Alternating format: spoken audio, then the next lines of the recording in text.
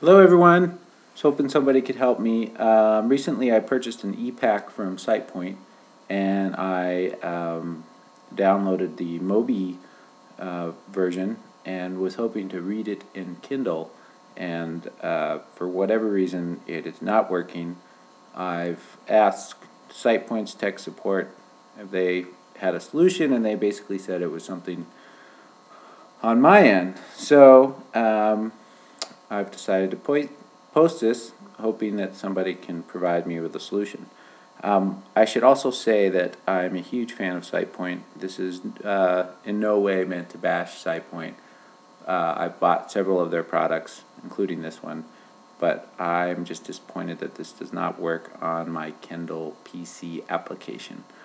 So I will start.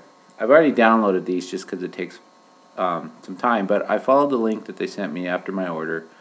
I downloaded the mobi format files.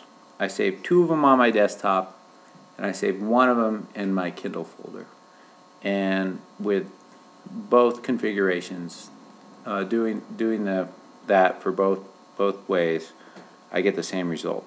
And so here's what happens. As you can see, these are the two books. I've actually bought 3, but these are the 2 new ones that I've purchased.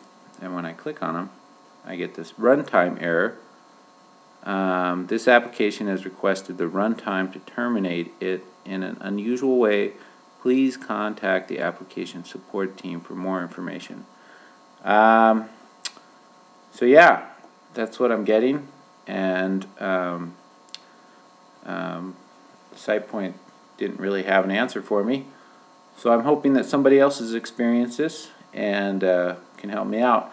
I should also say that I'm running Windows Home or Windows 7 Home Edition, 64-bit, and yeah, I guess that would be all with that. And let's see here, the Kindle version.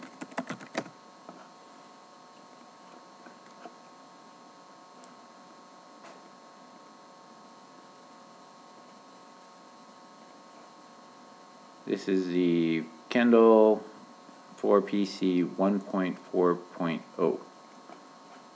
Alright.